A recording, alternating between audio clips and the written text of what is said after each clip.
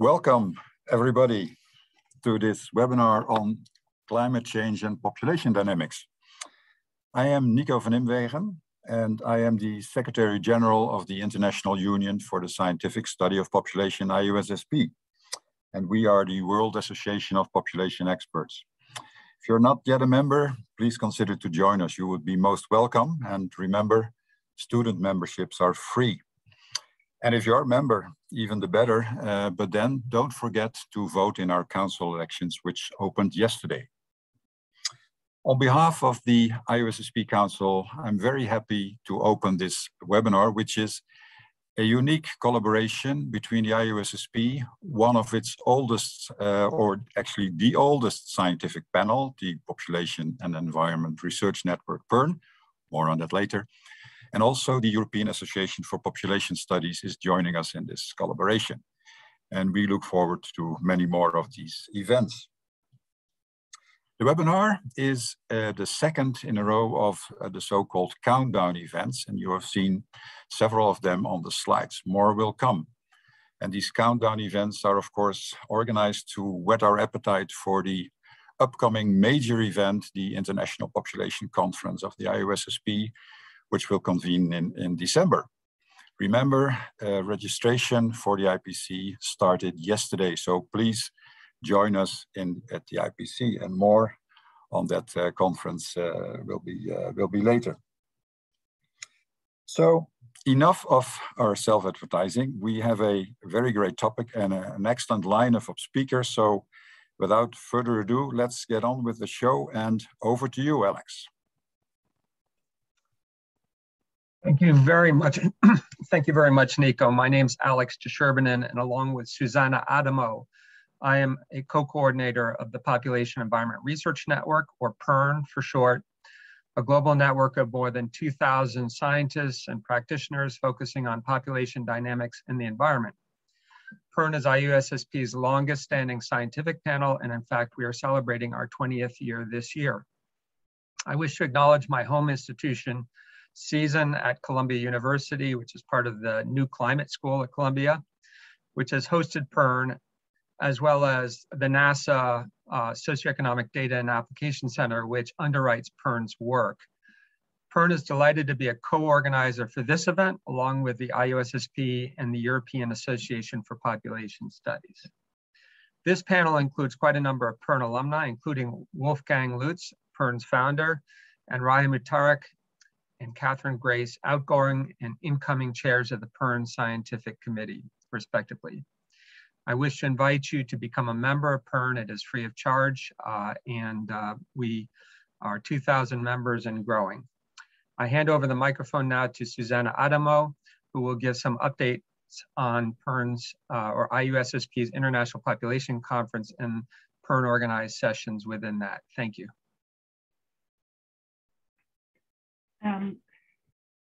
Thank you, Alex. Thank you all for being here. Good morning, good afternoon. So as several mentioned, the IUSSP conference is going to happen in December. There is 7 sessions on population and environment within the population environment team. And the acceptance and reject emails for the paper presented were sent on September 14, and the program will be available shortly.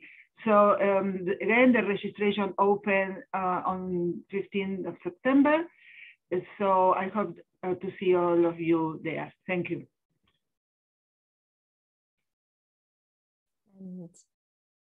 So I would like to welcome then all of you, and thanks the panelists, thanks the organizer, and then thanks the participants for joining us. So Alex, Susanna, and I were thinking that this is probably the right time, as we have seen all these extreme climate events that you have seen. Only summer this year we have experienced severe flooding in Germany, then in China, then we have the heat wave in the US, and then Canada, then forest fires in southern European country. Currently, Kenya is experiencing extreme drought. So we think it's also kind of the right time to sort of start visiting this question, which is the heart of the focus of this seminar.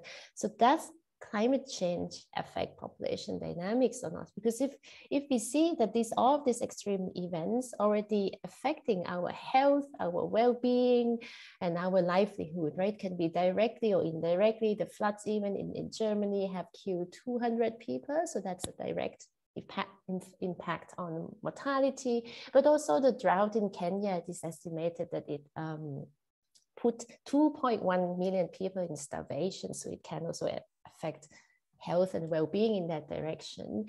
So it's sort of the sensible then to ask the questions, if climate change is already affecting us, that it's probably sensible that maybe also affect our demographic behaviors and demographic processes, which comprise of fertility, mortality, and migration.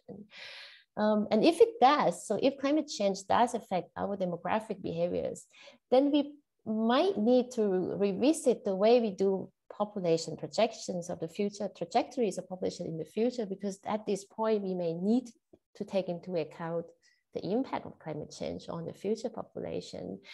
So far, though, we actually don't really know. The current existing population projections do not actually take into account the impact of climate change on the future population trajectories. So, so this is really the core interest of this seminar. So we're not really asking about the impact of population on the climate system itself, but another way around. Does climate change affect population dynamics or not? And I am very, very pleased that we have managed to, what I would call, assemble the dream team. So the world leading expert on the different topics that our 5 panelists going to speak about. And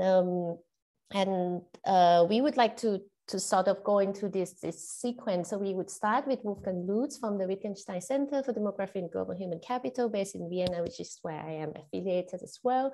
So Wolfgang is going to give an overview of the current methodologies and current assumptions that we use for population projection.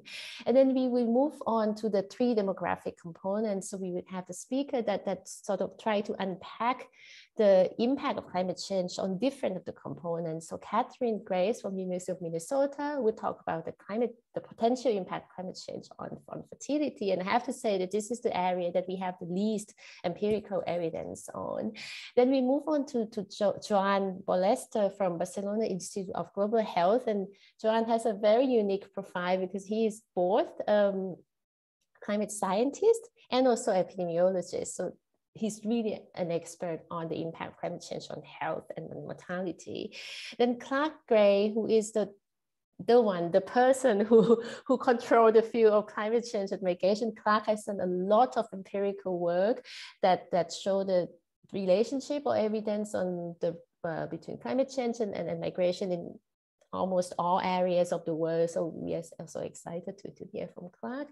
Then we would close the panel discussion with Landy Sanchez, who from the El Colegio de Mexico.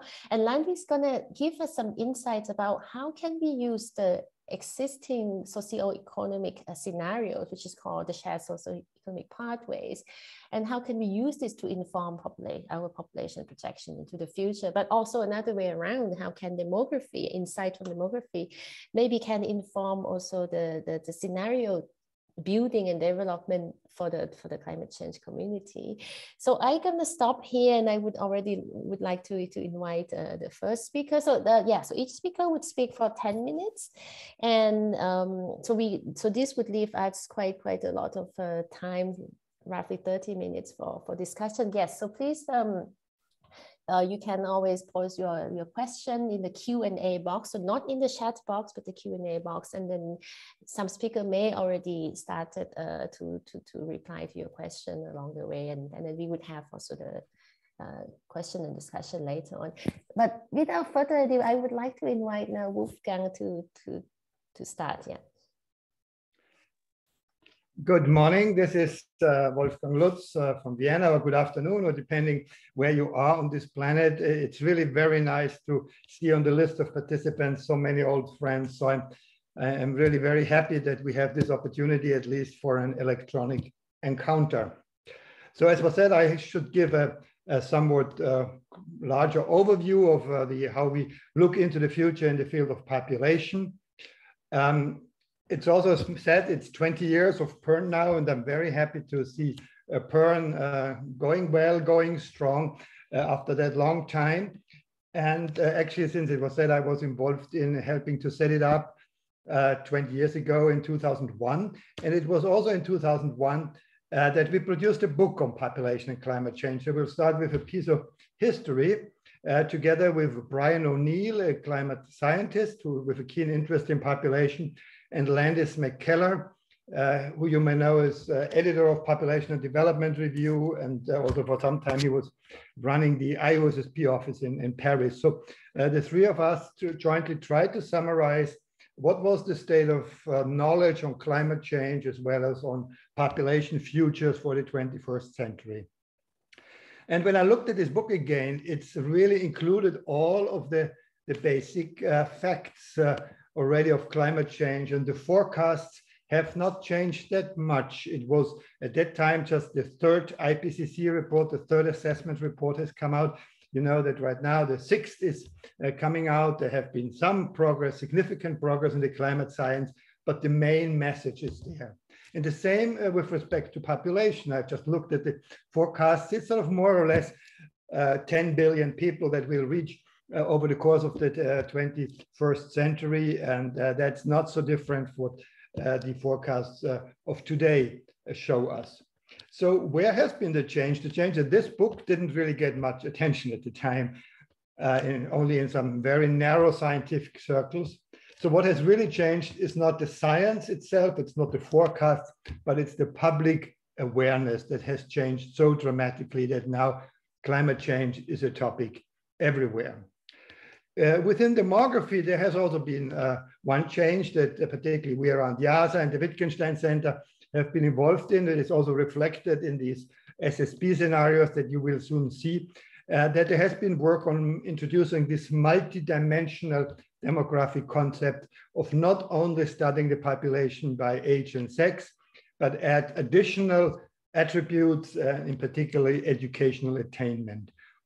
You see this age pyramid where color is added, giving the education structure in the case of Korea, South Korea. And you see red means no education. And you see in 1970, still half of the adult population of South Korea above age 30 had never been to school because this education expansion was so recent after World War II. And then we can follow these same cohorts as they move up the age pyramid, and we see that at the bottom more and more people get education. Korea had one of the most rapid education expansions. And since education has so many consequences, it empowers people to have better health, it also matters for reproductive behavior and fertility, it matters for economic growth, and as we'll see, it also matters for adaptive capacity to climate change. So this modeling of human capital formation through cohort replacement, that Norman Ryder also called the demographic metabolism, is really something that has been added to the discussion. Here you just see the most recent SSP scenarios, if they have been updated in 2018 together with the Joint Research Center of the European Commission. You see the middle SSP2, the middle of the road scenario. Dark blue means post-secondary education, light blue secondary. You see world population still increasing until likely to peak under this scenario. In the second half, proportion of uneducated people diminishing under this scenario, and the SSP1, the rapid progress scenario, that's even much faster education expansion. But the SSP3, which in demographic terms is the stalled development scenario, will have less improvement, and the world population may increase to up to more than 12 billion. So how do we view, generally conceptualize human population change in its interaction with climate change? And of course, the topic that has been studied most frequently and the largest number of studies is the impact of human population on climate change, on the greenhouse gases. And to reduce this, that's what we call the mitigation of climate change. Now, this goes through consumption behavior, energy consumption, but we humans are also the ones who sort of advance technologies, like greener technologies that can help reduce the CO2 emissions per unit of consumption spent. We don't go today into the question of how population growth drives climate change. I just want to add this new insight, I would say, that we need to come to zero emissions over the next 20, essentially to 30 years. And with this in mind, the population growth that's going to happen in the second half of the century is less relevant than our behavioral change, our technological change right now in the near future. Now, in this seminar, we really look on the fact how climate change through its different aspects of temperature, humidity, extreme events, sea level rise, and so on, affects human health and mortality directly, affects the livelihood, and therefore indirectly also migration. And even we're going to have a presentation on how it affects fertility. And in this whole field, what is important is that not every member of the population is equally affected, but we have what you see in red here, demographic differential vulnerability. In other words, people of different age groups, men and women, and different education groups are likely to be vulnerable to a different extent. Now we have operationalized this. I just want to show you the outcome of one simulation exercise that we published in Science some years ago, where we have on the right-hand side a prediction of some scenarios about death in millions as they are forecast. And here it is important to say that climate change and many studies, even WHO studies assessing, let's say, the future number of malaria deaths in Eastern Africa, they do a current mistake. They take the climate as it is projected for the future, let's say for 2070, and match it with today's population, with today's public health capabilities, with today's societies. So the most important message I want to give you there, the climate of the future will affect the population of the future and not the population of today. So we need to make significant efforts to also anticipate what are the vulnerabilities, what is the public health capability, societal possibilities of dealing with climate change. And we believe that these age, sex, and education-specific forecasts are a good means for doing so. So you see here the blue lines, they are the IUSSP3, that is sort of the stalled development, high population size, little education, under 3 different climate change scenarios, and they will have a very significant increase in death immediately caused by natural disasters that are accounted for by climate change. On the other hand, with the rapid development, the IUSSP1, you see that even under rather strong climate change, you have possibly even a decline in the number of fatalities, because we assume that a consequence of the much better education, also the public health capabilities of the poorest countries, will be much better than today. There will be many fewer of subsistence farmers who are the most vulnerable, and so on. Society will continue to develop, and not only the climate is changing. Now, let me just come in conclusion to sort of a bit overview of what population projections are based on. Some time ago, we had a special issue of the International Statistical Review on how to deal with uncertainty in population forecasting, edited together with Josh Goldstein of Berkeley. And there we have sort of 6 different levels. That on the one hand, we go sort of blind statistical extrapolation. That's the one extreme. And unfortunately, there are some examples of this where you essentially people put a ruler on the past trend and say that's the future. And then on the other extreme at the bottom, you have sort of pure expert opinions without justification. That's what usually is done in a Delphi study. You just ask people what they believe will happen without having to justify this. And then you closer you go from both sides to the middle, the more sophisticated it gets. Sort of the number 2, there is sort of some sophisticated statistical extrapolation models. And that's what the UN is most recently using, and also these projections that you may have seen by the Institute of Health Metrics and Evaluation, published 2 years ago. Then from the other bottom, you go expert opinions, not just as face value, but the experts have to argue what are the arguments on which the assumptions are based.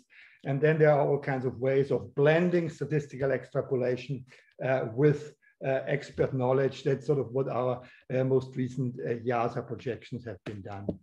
Just a footnote, that the United Nations population projections up to 2010, when they had an important structural change, were more on the side. They were sort of purely expert-based assumptions, and then they radically moved their model to a sophisticated, very complex Bayesian statistical extrapolation model. Now, how does this affect the world? We want to know sort of what policies make a difference for population futures, and in this context, of course, the paradigm that everybody talks about in the world is this sustainable development goals. And here we've published some time ago a paper where we try to simulate what are the impacts of actually meeting the SDGs. And here it's in particularly the SDG 3 on health, including reproductive health and child mortality, maternal mortality, as well as the SDG 4 on universal female and male primary and secondary education. That was the important thing, that unlike the Millennium Development Goals, the Sustainable Development Goals also ask for universal secondary education. And here you see the different population scenarios. You see the green and gray area, that's the range of the UN population projections, the uncertainty range that they give. And then you see the green, that is the middle of the road SSP scenario, as I've just been talking about. But then there is the SSP1, that's the red line, where you have a really very rapid development throughout the century. And then the blue area there, the blue range, is sort of just having a turbo booster in development, but only with a time horizon 2015 to 2030. That is sort of Wolfgang, can you wrap in 1 minute, please? Okay, yes. So this is just showing how different assumptions impact on the world population outlook. And I stop here with two short announcements. There's this Global Sustainable Development Report that really that has been issued by the UN Secretary General to say where we stand. And I happen to be one of the 15 international experts. So if you want to catch up on where the world stands on sustainable development, I think that is worthwhile. And finally, in conclusion, just this week, an advanced introduction to demography book has come out that really deals with many of these issues of multidimensional population dynamics in more detail. But I'll stop here. Thank you for your attention. Thanks so much, Wolfgang. So Wolfgang's already raised actually many important questions that addressing the complexity of how we do population projection, already different method with different population size and composition. And there are many different forces. Here we focus on how climate change may affect population dynamics, but of course, the different policy sustainable development goals, or even the COVID may also affect. So that's something we have to think about also. But now we have Kat, who's going to share with us. Kat is really the first person who deals with the climate change and fertility. I'm really excited to hear what your insight, Kat. Thanks so much. Well, thank you so much, everyone, for being here. And thank you for organizing this and inviting me and including me. And of course, thanks to all the people whose work on PERN over the years has actually been so important for me as a scholar, as a baby new scholar learning all this. So I'm thrilled to be here. So my background, actually, I'm a geographer, mostly a statistician, spent a lot of time with clients, climate scientists, and then also had a whole sort of public health component. So this is kind of the perfect area for me. Also, I'm really passionate about women's health. So this is really a great space for me. Okay, so I'm going to structure my talk around this question that we were asked by the organizers. In particular, does or will climate change affect fertility and reproductive health? And what do I think is next in terms of population projections? So I'll just go ahead and say my answer for population projections is not going to be super satisfying, but I'm very excited to hear Landy talk about it because Landy is truly an expert in thinking about the complexities of this. So we'll hear from her too, so that'll be great. Whoops. There we go. Okay, so first I wanted to define this. This is an ongoing issue. Actually, when we talk about climate change and health, we're not always clear what we're talking about with climate change. And the scale and scope that we talk about it as demographers is often quite a bit different than how climate scientists talk about it. So it is worth commenting on. Okay, so climate change is associated with long-term average changes in temperature and precipitation conditions. It's unclear how perceptible these are to individuals. We're thinking about, the 2 degrees increase in warming, that kind of thing. But we also see extreme events, like Raya mentioned in the beginning. And then where my area of focus is primarily is on this question of shifts in seasonal conditions, like shorter or delayed rainy seasons, or greater variability in rainfall conditions during the rainy season. So the way that these relate to demographic outcomes is actually going to be quite different and quite important to think about how they impact people's lives and how they make decisions around in response to these or in preparation for these events. So in terms of fertility, the population equation, of course, focuses on live births. But the question of fertility becomes much bigger and it's often engages questions of reproductive health and family planning, including a lot of work on concepts of unmet contraceptive need. As we've gotten sort of, as our data has changed a bit and we've started to expand the way that we think about live birth events and the process of a live birth event, there's a lot more work going on pregnancy and conceptions and non-live birth outcomes, including both induced and spontaneous abortion. And then, of course, Raya also mentioned food insecurity or malnutrition, and that shows up a lot, infant health, lactation, feeding and care, as well as questions related to birth spacing. So really within this fertility question, we have quite a bit of different topics that are related to this sort of, original focus on live birth events. So here's the spoiler. You could stop listening to the rest of my talk after this because I'll tell you everything, or at least I'll tell you my opinion. So yes, climate change will affect and already has affected fertility and reproductive health. I'm not sure how we're going to be able to observe these effects at the aggregate, especially at the country level. I work at the micro level, mostly at the individual scale. So thinking about how to aggregate the information that we have at that scale up to a country level is, I think, an area of active inquiry. And some of what Wolfgang just presented highlighted some ways of thinking about different dimensions of population, but I think we still have quite a bit, especially when you think about all these different ways that climate change can show up in people's lives. But we should definitely still consider climate change, fertility, and population. But I do think it's a good time to start having some different types of conversations about it. There's some good conversations going on in the feminist literature about different ways of thinking about this question that doesn't place the burden on especially poor women to change their behaviors. So let me go ahead and explain my thinking. So this is a framework that integrates climate change and reproductive health, or fertility and reproductive health. And what you'll see is that this is sort of organized in terms of multiple scales. So we have the individual scale, the household scale, and the contextual scale, the local scale. And so local can take on different definitions depending upon what your interest is. But the idea here, or sort of there's a lot going on, and all as there always is in frameworks, but what we have is a solid line from climate to individual level maternal and reproductive health outcomes. So that could be something like heat stress, which has a much more direct link than something like food insecurity, for example.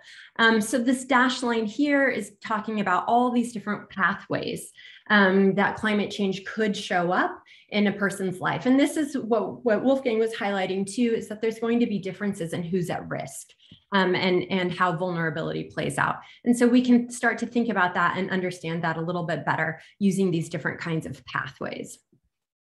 So from the kind of micro level research that we've seen, we see a lot of different analyses, especially focusing on temperatures and rainfall. We see some other things that go on too in terms of vegetation or food insecurity or other environmental factors.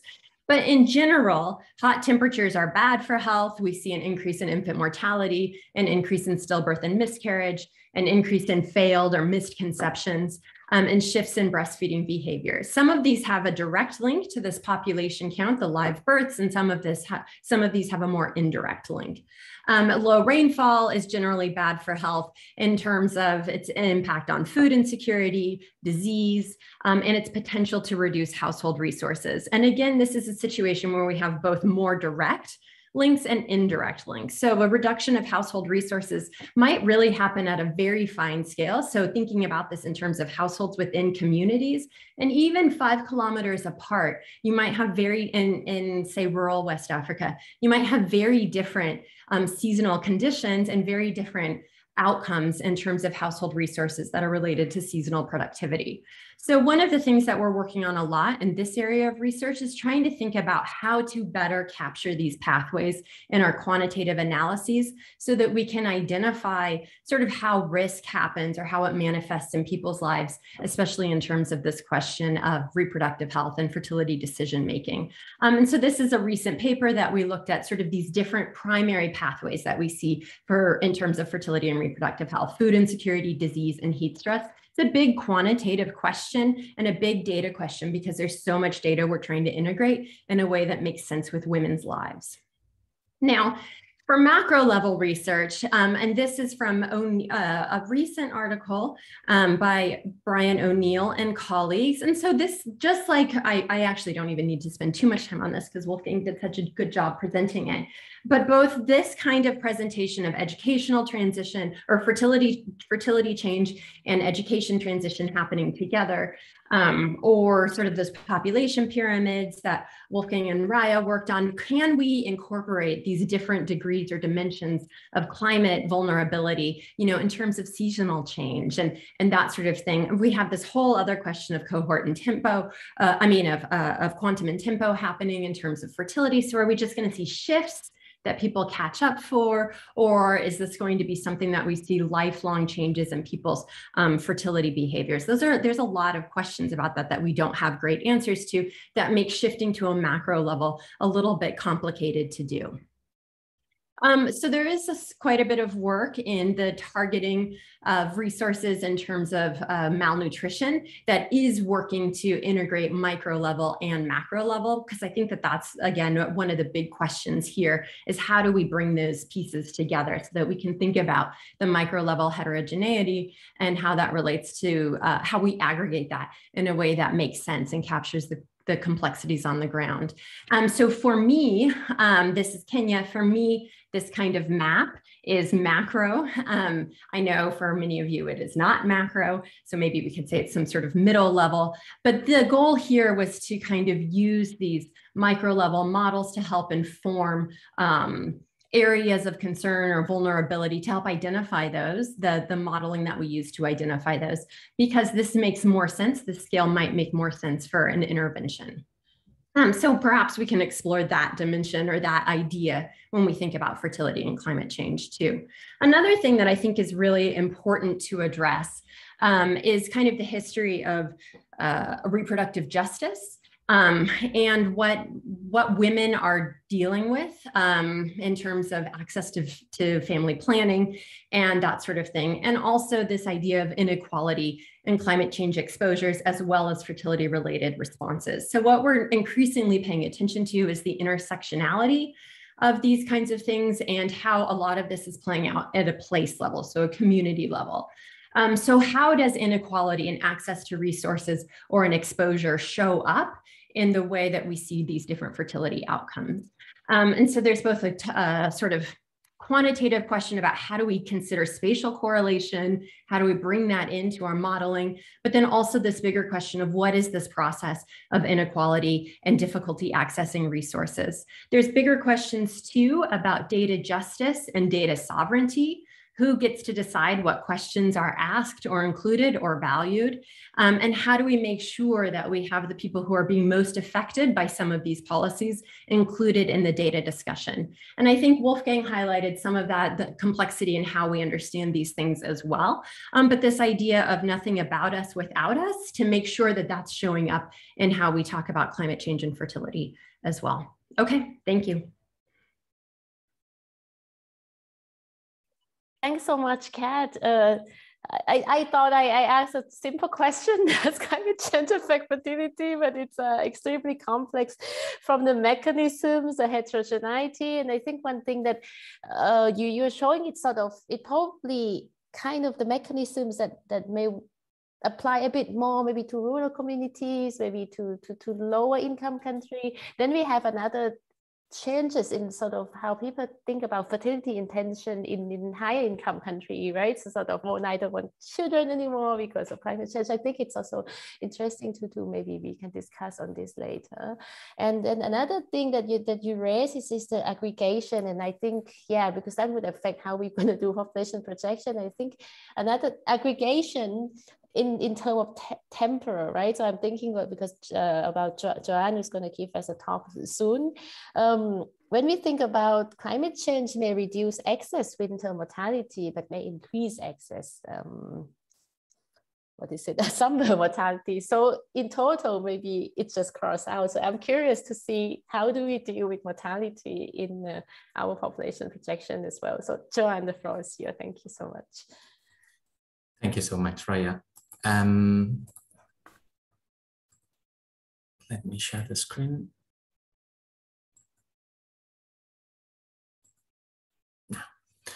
So first of all, thank you so much to the organizers for the invitation, and especially taking into account that perhaps my background is quite different from the others. I work in the climate and health program of IS Global. I am by training a climate scientist that has been moving towards epidemiology and now to social sciences. And so we see things with the perspective of the climate system and the Earth system. And so perhaps I'm going to give a different perspective of these climate change projections.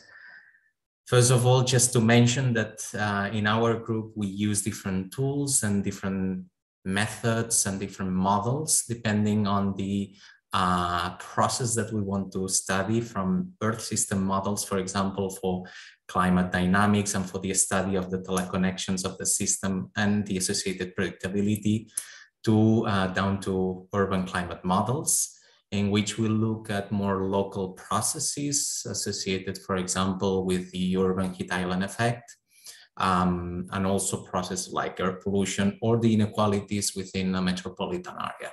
And in between, we have also the regional climate models that are really useful to explore the climate predictability and to design either climate change projections or early warning systems. And so here regarding the question that Raya was formulating, in my case, I would like to change it slightly and to talk about how population changes can affect climate impact projections. And here I'm going to focus on the most direct impact on human health, which is heat and cold-related mortality. It can be applied also to, for example, air pollution or mineral dust. And so to begin with, this is an example, a recent example that we have published a couple of months ago. Here I put the pictures just for recognition of the people that were leading the investigation. And so we use the exposure, the projection of the exposure for different climate change scenarios. And we use these epidemiological techniques well established in the literature. And we calculate the evolution of this temperature attributable mortality, in this case for temperature. And the results show that there is a transition period between a period of decreasing trend in mortality and a period, depending on this scenario, of increasing mortality, defining this optimum counterfactual climate that is very close to the present, according to the projections. And an important aspect is the huge heterogeneity in these projections. So if we, for example, even within Europe, which is quite homogeneous in terms of socioeconomics, we see very large differences, some of them coming from the climate change projections, so from the climate component, and some others from the vulnerability to the climate conditions. And in this case, we see much higher vulnerability to temperatures in the Mediterranean, so in the south of the map, compared to Central or Northern Europe. That's both driven by the climate component and the vulnerability. Another aspect, for example, that we can highlight from these projections are the nonlinearities and the tipping points. This is a follow-up research piece from Marcos Quijal Zamorano. And in this case, we were using the same projections in order to analyze the impact of the temperatures that have not been experienced so far. So those that have not occurred in the past and that will represent in the future record-breaking temperatures. And we see that we have, depending on the projections, depending on the emissions, we find very different impact of this unobserved extreme heat. This is represented for the July mortality in the dark red shading. And this is important because we have no idea about the degree to which we are able to adapt to these temperatures. We can have, through epidemiological models, we can have an idea of how we have adapted in the past. And so we can make guesses of how we will adapt in the future, but we cannot infer anything from the very extreme temperatures. Because, for example, we don't know if we will exceed any physiological limit. And so these are examples of how important is adaptation, because most of these projections are based on constant vulnerability. We were talking before about the importance of future population, but also another important aspect is the vulnerability. If we take into account realistic scenarios of adaptation, so realistic scenarios of changes in vulnerability. The evidence so far for the past, it shows that that there has been a progressive adaptation process in many regions. Here is the example from a couple of studies for cardiovascular and respiratory mortality in Spain. And this figure shows several aspects that need to be taken into account, and not only the change in vulnerability, but also the different rate of adaptation of different population groups. Here it shows men and women, but also there are many other factors, education, age, etc., that also show very different adaptation response in the past. And also here something that was not, that is a more recent result is the difference also depending on the causes of death. So that's another important aspect, that if we want to make realistic projections of climate change, of the climate change impacts, we also have to take into account in the area of human health the causes of these diseases and mortality. Another aspect also are the social factors at local scales. The different populations, even within a city, have very different vulnerability. This is a map for the city of Barcelona. And so when we do projections at local scales, we need to take into account the underlying socioeconomic and demographic factors that explain this different vulnerability within a city, within a metropolitan area. And on top of that, we have other factors that need to be taken into account. This is from a previous paper with Jean-Marie Robin, François Richard Herman, and Cherie Rudeau, in which we showed that the mortality that changes through time in mortality are also associated with changes in time in, for example, in the business cycle. So if we want to do more realistic projections of the health outcomes, and a way to do it is to use any projection of the macroeconomic indicators, for example, and even by including typical cycles, so the year-to-year variability, and project it into a future in order to provide some year-to-year variability in the projections, that it does not only come from the climate system, so from the exposure. And so all these factors that are more or less not taken into account in current projections are the motivation of a new project that has started this year in IS Global. It's called Early Adapt. It will last for 5 years, and in which we want to address these issues. It is based on the hypothesis that the early adaptation response to climate change is heterogeneous. And so we want to investigate the drivers of this heterogeneous response to the warming. And so it will consider different health outcomes, different environmental variables.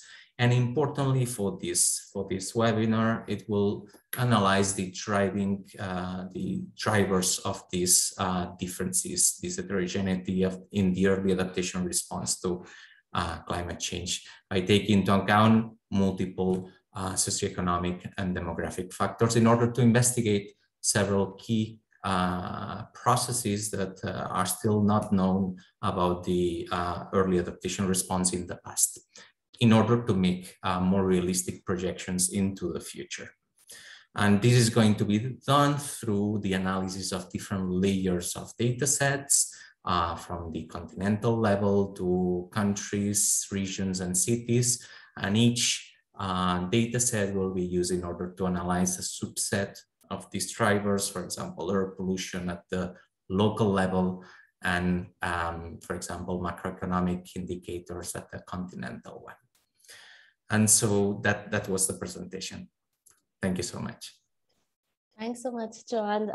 One of the many different important questions that you raised, it's also actually applied to migration. When you talk about adaptation and then the way we work on historical data, we kind of, I don't want to spoil Clark, of course, talk, because Clark is an expert, but sort of, yeah, we tend to use historical data and we look at how climate events affect migration, but we don't know the world of 2-degree and 3-degree how migration would look like. But maybe Clark has some insights for us on this issue as well. So Clark, the floor is yours. Thank you.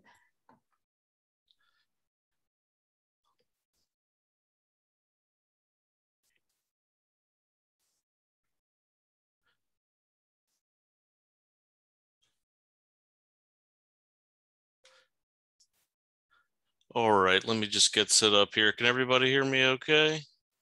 Yeah, perfect. Okay, great. I'm Clark Gray from the University of North Carolina at Chapel Hill. And I'm going to be talking about how climate change affects migration,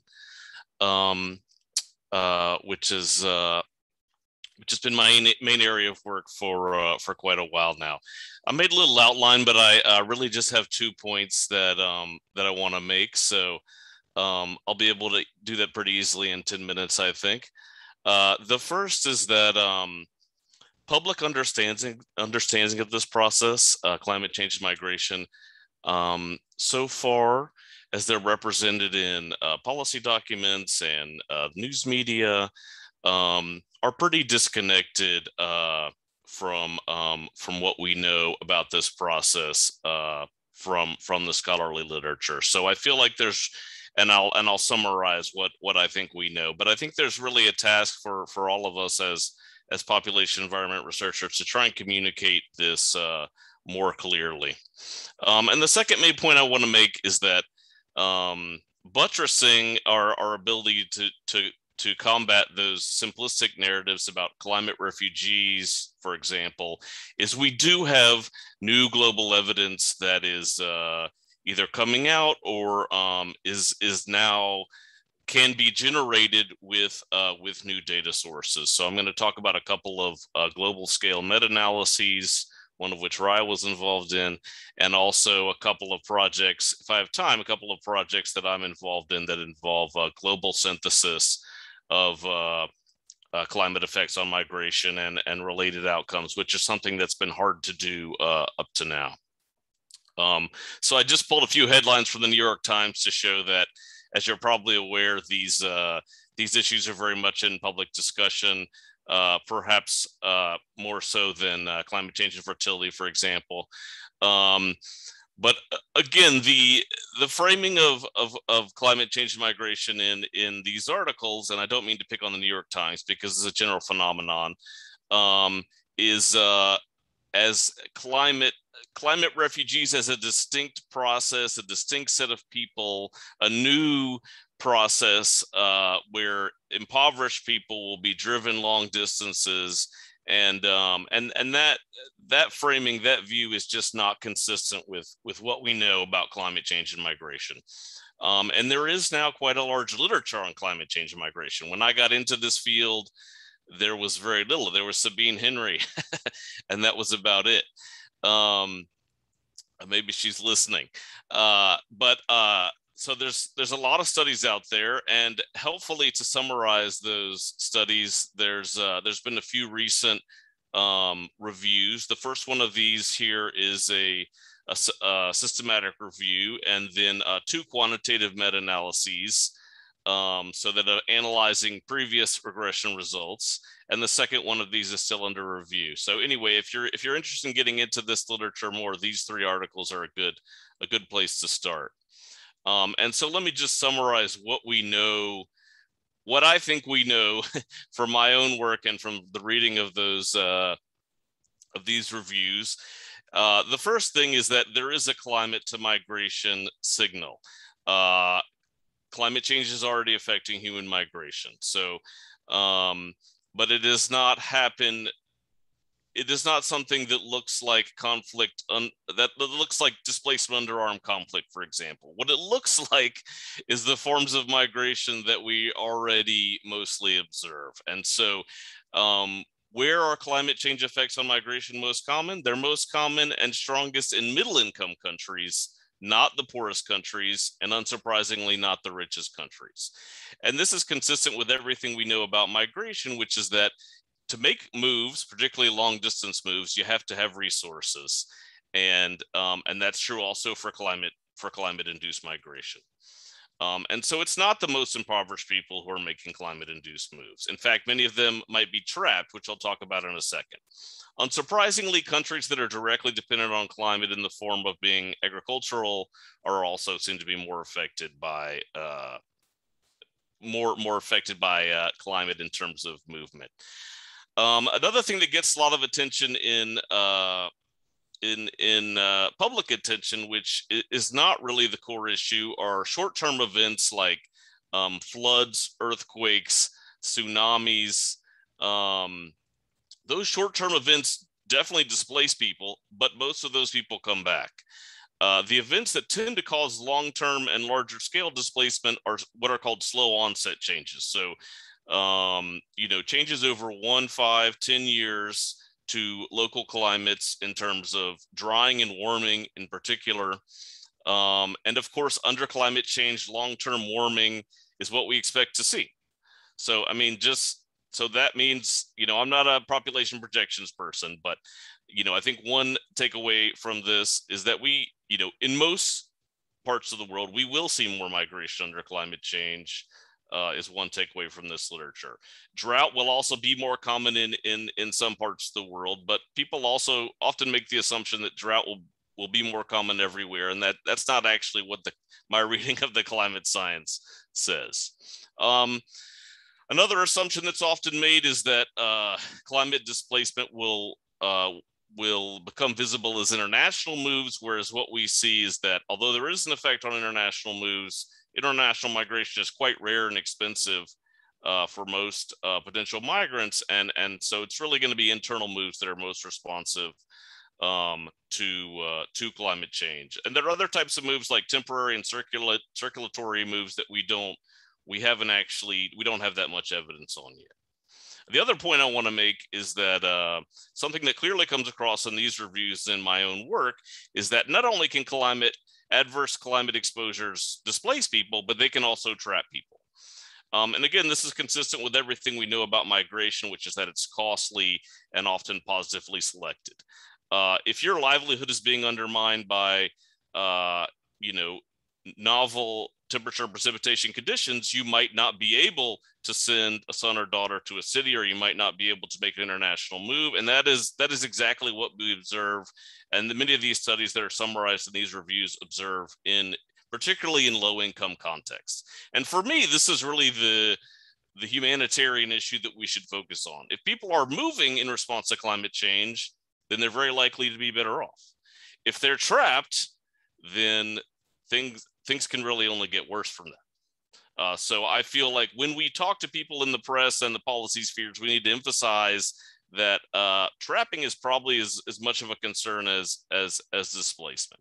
And of course, a lot of the concern about displacement is driven by anti-migrant bias in the public. And so, that is part of what we need to push back against. So I'm not timing myself, so I may run out of time, but I'm going to talk briefly about a couple of studies that I'm involved in that try and produce additional evidence at the global scale. One is using the IPUMS Terra data interface through the University of Minnesota. If you haven't checked out the IPUMS data interfaces, they're amazing, and you can access census, DHS data, a lot of other things. So I've been using these in a lot of my work. The Terra interface integrates survey data and census data with environmental data, including climate data, and you can download everything in a single data file, which is amazing. And so what we've done in this project, this is with Maya Call, who's at USAID, we've accessed information about subnational population growth rates from all of these units you can see here at the bottom of the slide. For all of these subnational units, so they're districts or provinces, essentially, we've accessed population growth rates over at least 2 census periods, intercensal periods, and then we've compared that to decadal climate exposures. And we generate this nice graphic because we have an interactive regression specification.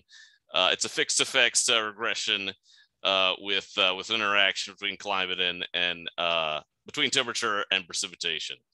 And so I'll just summarize the story for you. The story for you is that when things are cooler than relative, we've specified climate as, we've measured climate as anomalies, which are essentially z-scores of the climate. When things are relatively cool, there's some variation in population growth with climate, but not that much. When things are hot, which is of course the direction we're headed, we see quite a bit of variation in subnational population growth with precipitation.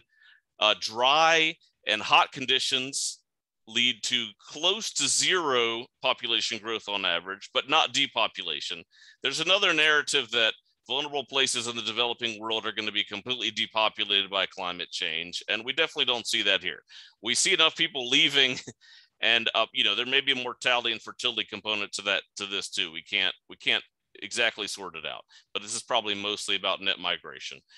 There's enough people leaving that population growth becomes close to zero in these places that have had relatively high population growth overall, whereas when things are wet, more people appear to be moving in and population growth is faster. And so the takeaway from this project so far is that climate warming makes places more vulnerable to precipitation-induced population change, essentially. But it's not a linear story from local temperature change to population going up and down. I'm getting the thumbs down from Mariah. So I'll just say quickly that we have a new project going on. This is with Brian Feedy at Penn State. We're going to use the entire set of geo-referenced DHS surveys, demographic and health surveys, to look at the relationship between climate exposures and the health of children, expanding on some other previous work we did. And then we're also going to look at adults. We're going to look at the temporary migration, BMI, and also fertility of adults. So we'll try and capture a few of the axes of here. And we've only just gotten started with this, with the subsample in sub-Saharan Africa, but we do see that extreme temperatures in these two graphics do both displace, this is for women, do displace them temporarily and also undermine their BMI. So more on that coming for next year's meetings, hopefully. So I'll just wrap up quickly to say that climate change is affecting human migration already, but this is mostly going to occur as a part of existing migration flows. There's no evidence to think that there's going to be a distinct population of climate refugees who we can easily sort out from all the other migrants. And personally, I think we need to be more concerned about trapping than displacement. There's a huge literature in demography that shows that migrants tend to do quite well, and migration tends to benefit both origins and destinations. And there's no evidence to think that climate-induced migrations would be qualitatively different. So I'm more concerned about trapping than displacement. I'll stop there. Thanks.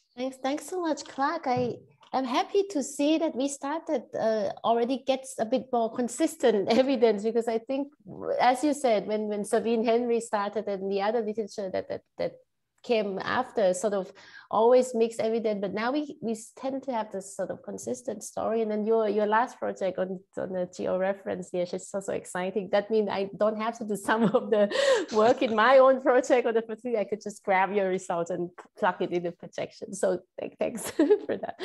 And so Landy, now we move towards the future. And you would explain to us also the SSP, the famous chair socioeconomic pathway scenario. Thanks, Landy. Thank you, Ryan.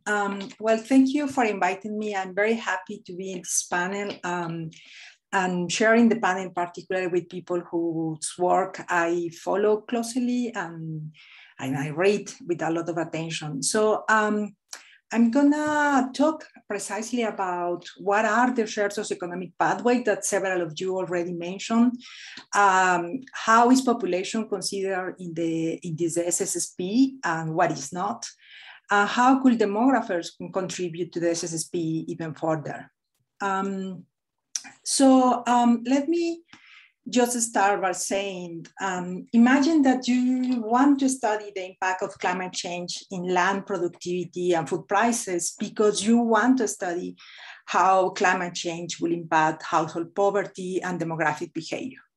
As you already heard from others, what you need is climate and social data, right?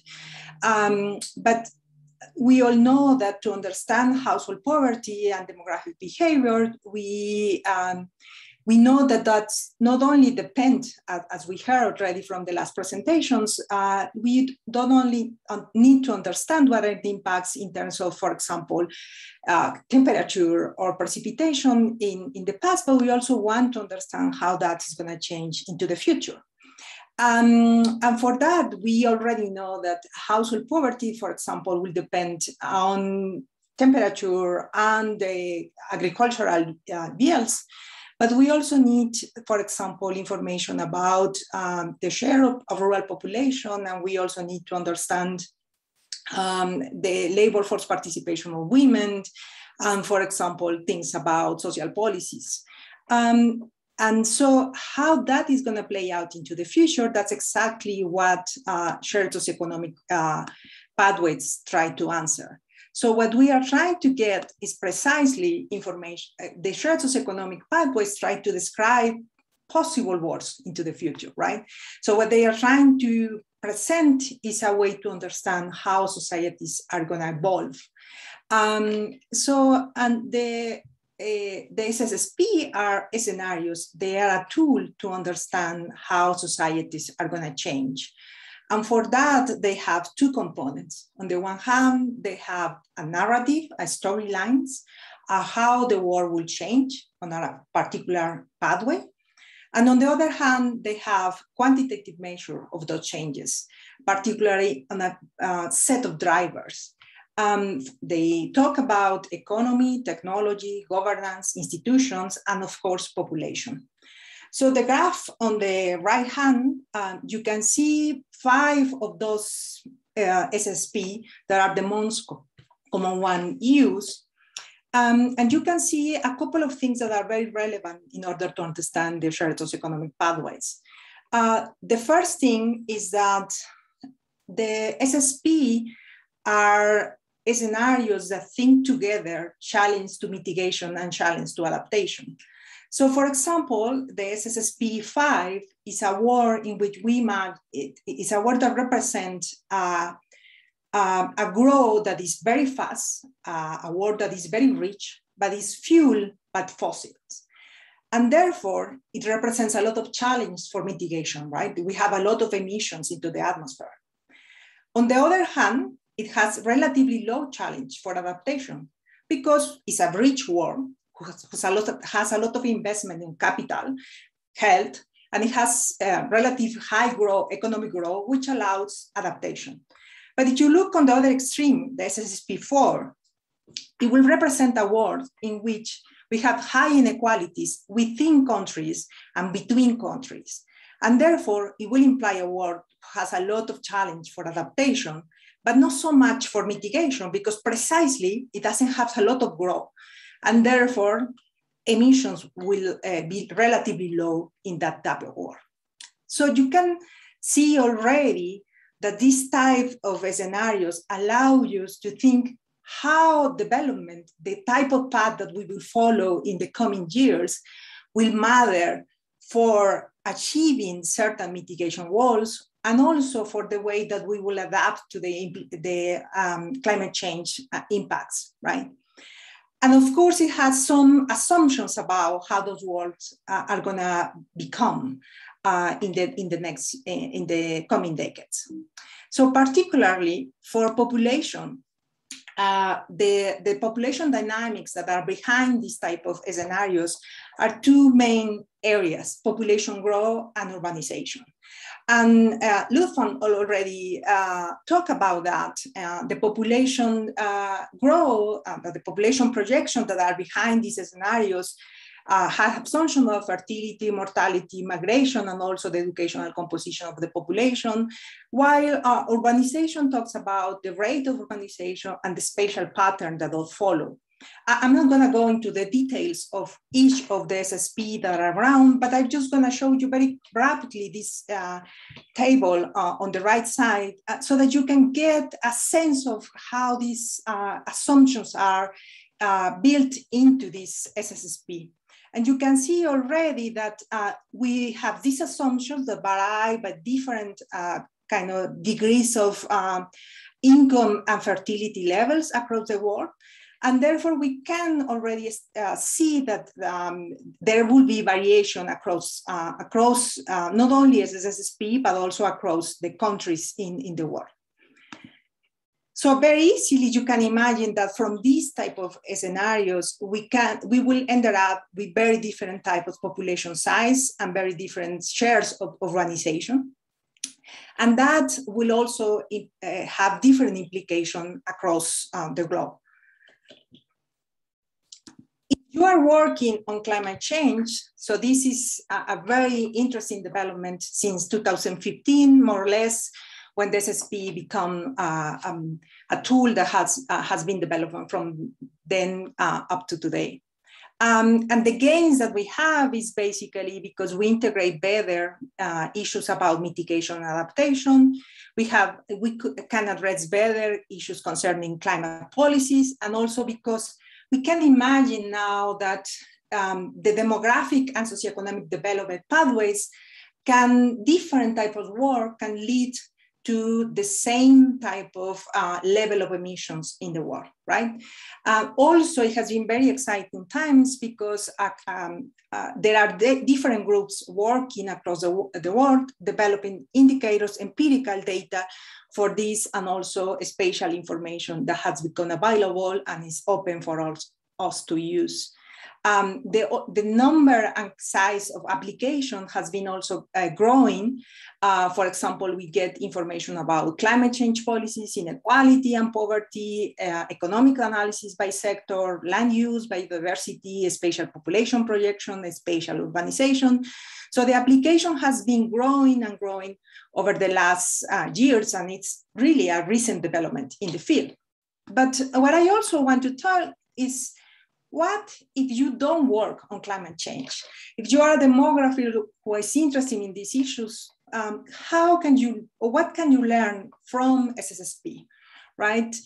So one of the applications that is one of the most common from SSSP is precisely trying to understand how the future development of the societies will matter in order to meet the mitigation targets that we have. And what we have learned, for example, is that for many of these worlds, it's going to be very hard to meet the Paris Agreement target that we already have for reducing the emissions, the greenhouse emissions. And we also know already that even in some of these worlds that we are able to meet those targets, it's going to be very costly to do so. So what demographers we can learn from these scenarios also is not only how population dynamics contribute to that. I mean, how much population growth, urbanization actually matter to meet those targets, but also in itself, how, for example, some population policies are consistent with those futures. What type of policies, for example, policies about fertility or policies about human population health are consistent with the scenario of inequality versus a scenario of sustainability. How can we imagine those worlds into the future, and what type of policies are more likely to happen in one world or in another? Another example, and I'm not going to go into detail because it has been already addressed in Kat's and Joan's talk, is about the heterogeneity of the impacts of climate change, right? And we already know, for example, that the impacts or changes in temperatures, in general, there is an increment, a tendency to the increments, but those changes are not equal across the space. So what we can use the scenarios also to improve our models, our mortality models, and also to try to incorporate those changes into our population projections. And what is key in that scenario is to understand that we need to better account for regional variation on those impacts, right? That is not going to be the same across our countries. Another example of how can we use the SSSP is related to households and household heterogeneity. This is my own work with Brian O'Neill's and Bas Van Buer and Lewin Yang's group. And this is the analysis, for example, of how climate change is going to impact crop yields. And we know that in many countries, agricultural production is going to decrease in the coming decades. And for Mexico, for example, that implies that food and energy consumption for households is going to decrease. But we also know that it's not going to be the same across rural and urban households. So I wonder if we can use that information, for example, to explore better theories about how scarcity and demographic behavior relates.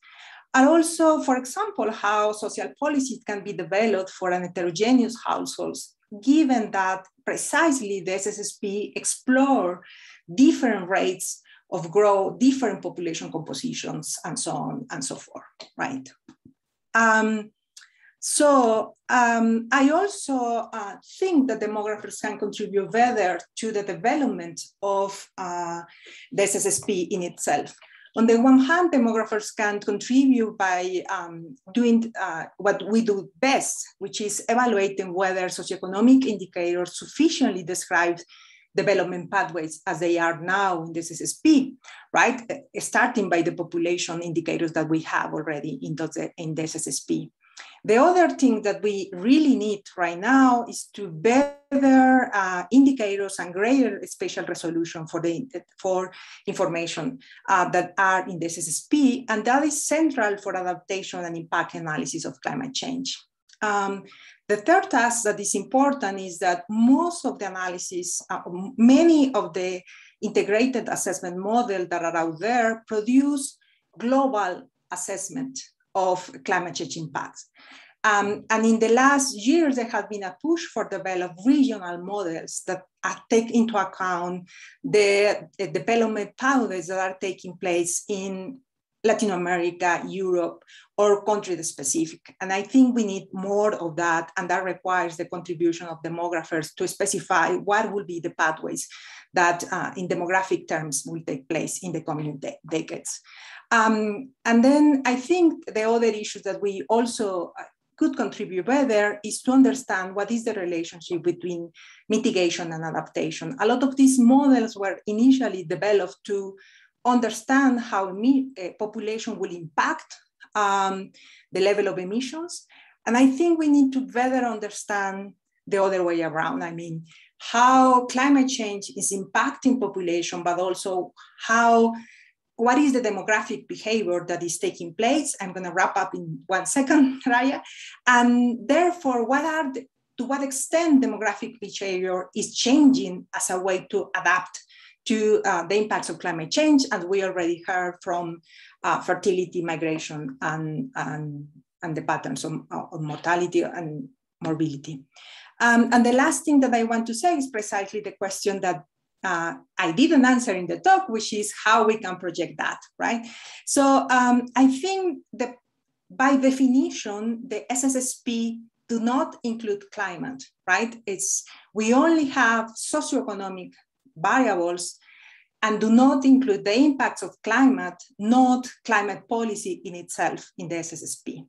So I think the question for demographers and for the population and environment community is, how can we address in the models this interaction between climate and population dynamics? And there are 2 points that I think were also raised by the other presenters. It's the idea of what are the turning points in those population trajectories? Can we figure out into the future points in which temperatures are going to rise to a point in which we actually want to see changes, dramatic changes, so to speak, in population or migration, or not? And in what SSSP those are possible, and what are those are consistent with the narrative of the SSSP? And the other issue is, how can we model the fit into the different drivers, right? So how can we model the fit between population growth and urbanization, between energy use and aging, for example, in the models? And I'm going to stop there. Thank you. Thanks so much, Landy. I think your last slide raised a lot of questions, because it's the SSP community themselves also, well, as we know, that are thinking of how to move forward. Do we have a new scenario? Do we downscale and then take into account the feedback? So I just advertise that next year at IUSSP, so we're hosting a scenario forum. I think it's in June, but more to come. And I think that's where demographer and geographer and epidemiologists, climate scientists can come together as well. So I have noticed that most of the questions in the chats have been answered. I think it's all of them, but unless the audience, if you want to raise your hand or type in or speak up some of the things, because I think this is the opportunity to also have more interaction face to face as well. If there's anyone, I haven't seen any raise hand function yet, but or maybe some of the panelists, if you want to answer some of the question by speaking, that's also good. I would just say, so I got a lot of great questions. Thank you. Please feel free to email me too. Like, I'm on sabbatical, so that means I have nothing but time but to respond to emails and chit chat about climate. So I think there's a lot of work to be done. I'm not sure how many are planning on PAA, but there are very few sessions devoted to climate and population. So I think we have quite a bit of work to do to remind demographers that this is actually something that's really important that they invest their energy in. So if I can help at all with data questions or whatever, feel free to lean on me. I've just seen the question popping up actually on, yeah, we touched upon that a bit, Kat, so maybe you may want to take that too. How do you respond to the many birth bust articles showing up in the media lately?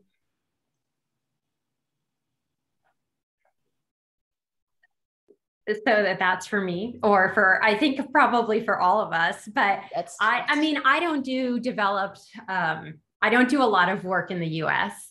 Or Europe. So a lot of the birth bust discussions are happening in places where I have a different type of like lived expertise, which is different than a research expertise. But I mean, there's so many processes, right, in terms of economic issues and cultural shift and that sort of thing. And I'm sure there's a response happening to, you know, ideas of population growth and trying to reduce resource consumption through limiting fertility and that kind of thing. I think there's a lot going on. I'm lucky enough to get to talk to undergraduates and graduate students about what's going on with their own fertility goals and hear a lot about that. But then I also see some micro booms happening right now in response to COVID too, and the way lifestyles have shifted. So, I mean, it's an awesome area of research that I think we still continue to make sure that we're asking the right questions of the right people to really understand the processes. I agree. Wolfgang would like to come in. Yeah, Wolfgang? Yes, thank you. There have been this question about the impact of fertility trends in the near future on a sort of say mitigation. And as I tried to quickly say during my own presentation, we are really now talking about having to come close to zero emissions over the next 20 to 30 years. And much of the effect of higher or lower or more rapidly declining fertility, either in Africa or here, will not be very relevant in the short run over the next couple of decades. If anything, was like there's household level data that show if the parents stay home with their children, they use less energy because they travel less and so on. So in the short run, fertility will not have that impact. And that's when we really have to change our technologies and our behavior. Now, I also wanted to say two things. The one is like how demographers are interested in this and what they think. You may remember that in 2013, in preparation of our OUP book on sort of world population, we had a questionnaire, what extensive sent to all IUSSP members, PA members, and we got 550 population experts responding about the arguments that will impact future fertility, mortality, and migration. And we asked explicitly about the effects of climate change on this. But very few of the respondents thought that climate change will have any impact on fertility. Also, very few thought that it would change the future course of mortality that is otherwise assumed. Only with migration, they had some views that, yes, it could increase future migration. I'm not sure, this was 10 years ago almost. I'm not sure whether the answers would be different today. This is just a piece of information. And the final piece of information is that you've heard that there have been sort of separate projections of urban-rural place of residence and then of age, sex, and level of education, which is in a way unsatisfactory because all refers to people and different attributes. Also, whether people live in an urban setting or rural is an attribute of people that should be covered by multidimensional demography. So we are at the moment thinking of whether we can bring them together in sort of a four-dimensional population model that has population by age, sex, level of education, and urban-rural place of residence. But that has, of course, many data challenges and so on. If I may come in, there is a question in the Q&A from Alejandra Rodriguez Sanchez for the panel. So how far back can we potentially trace these effects of climate change? Because this is not something that started yesterday. So is there anybody who would like to comment on that? Catherine was already typing. Maybe Joanne can take that. It's as a climate scientist, how it's on. How far back can we potentially trace this effect of climate change? In the case of the area of epidemiology, environmental epidemiology, that's highly dependent on the available data, and has been quite limited. So only these studies there is that I'm aware of a few of them that goes to the beginning of the century, I think, but in general, they don't go beyond the 80s or something like that. And actually what it shows is that in some places, the adaptation response has been larger than the impact of the warming. So it is sometimes, as it was said before with migration, it's sometimes difficult to distinguish between each of the two contributions. There are other studies about attribution that take into account counterfactual scenarios, but in these scenarios, of course, we cannot model epidemiological, we cannot calculate the epidemiological associations, and so they are counterfactual climate and associations that are taken into account. If I may, there is another question of somebody from Kees van der Geest from the United Nations University Institute for Environment and Human Security, who would like to pose a question live. Is that possible? So, Paul, can you give him the floor? Hi, can you raise your hand if you want to speak that way? There we go. You can now talk.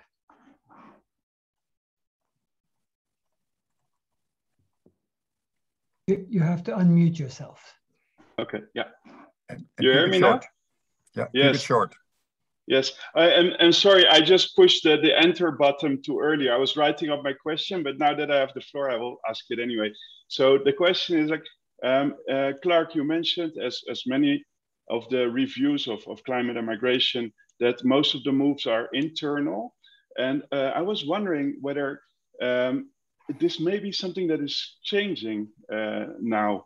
Do you have any, because for example, I've been working in West Africa, where this has historically really been the case, with most movements being internal. But I see now also kind of people from lower income groups and that are also starting to move internationally.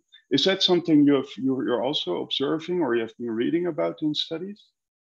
Well, there's a migration transition that's been well described, in which as countries develop, both internal and international migration become more common. And so just based on that experience, without climate change, we'll expect internal and international migration to become more common for many countries, particularly in Africa.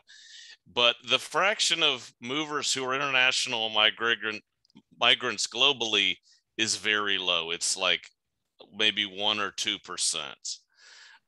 So most moves that are happening are internal, and that's true also for climate-induced migration, is what I would say. Thank you. There is a very important question, a very nice question from Beth Fussell in the audience, thanking Wolfgang for raising the point that demographers' engagement with climate change research is there. But to all of the panelists, what messages should we be emphasizing to attract a new generation of demographers to this area of research? So let's involve future generations of researchers in this debate. Which messages are we going to give them?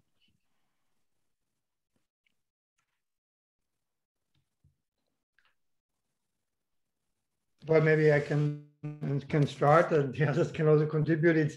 It clearly, I mean, as I'm teaching a course on population and environmental changes, and there are clear that many of the students these days are very concerned about environmental change. And for them, it's often new to view this together with changes in demographic parameters. And just to point at some of these, and particularly, I think, in the past, the impact has been only on the mitigation side, how population trends impact on climate change, which has been a very controversial discussion. With just some people saying it's all due to high fertility in Africa, the problem, and others saying, no, it's only the consumption in the north. I think the discussion gets much more differentiated now if we look at the differential vulnerability and the adaptive capacity to climate change. And there, I think demographers have a lot to offer in terms of the analytical tools we have, the data we have, the approaches we have. So there's lots of good research and important research to be done for young scientists. My quick, Landy and I have been talking about this a lot, so Landy, jump in. But, and Clark might have something to say about this too, but I think there's a big question of spatial data and how there's a need for people to learn how to work with the data that's required to do a lot of this work.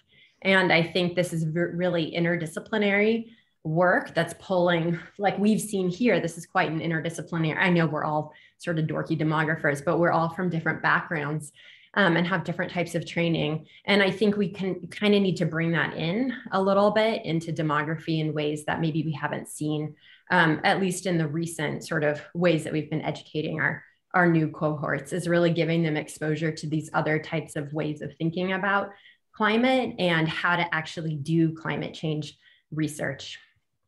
Landy? I totally agree with you. And I will also add that learning, for me, working on these population and environment issues is learning how to speak with people from other disciplines and how to understand the way they not only work with the data, but how they frame the problems in a different way, and learning from them how they understand the issues about environment and climate change. And I think for many of us, that's an incentive. I mean, it's not a hop to jump up, but rather something that is, for many of us, get excited. And I agree also with Lutz that I think in the more younger cohort of people training in demography, I think there is an excitement about working in this intersection of disciplines. And I think this is a field that is offered that possibility of working with different kind of data, different disciplines. And emphasizing that for the people who are working on this for a while, I think it's going to be a way to bring people into this area.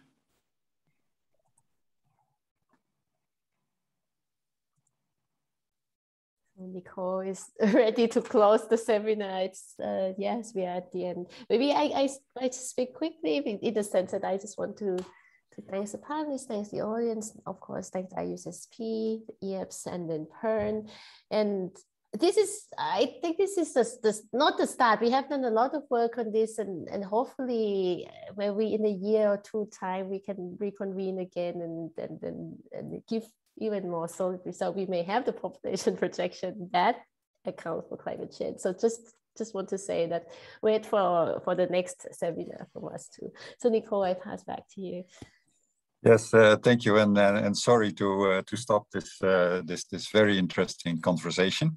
Also on behalf of IUSSP, of course, a very big thank you to all our speakers. Excellent presentations. We are very happy, and also thank you to organizers and the audience and the lively discussion that we had. And indeed, we ended up with how to involve new generations, what messages to share. Definitely, this is a growing field, and the IUSSP will do everything to stimulate that discussion and provide platforms. And we hope that PERN will play and keep playing a very important role in that. Now, the first place to continue this conversation will, of course, be our International Population Conference in December. So you're all welcome to join us there. There will be several sessions on this topic, as Susanna already said. So register and join us there, and also keep abreast of all the other countdown events to that International Population Conference. Stay tuned to IUSSP. Thank you all, and last but definitely not least, a big thank you to Paul Monet of IUSSP Secretariat, who did a great job for moderating and organizing this webinar. Without Paul, this would not have been possible. Thanks to all of you, and I hope to see you virtually in the IPC in December. Signing off.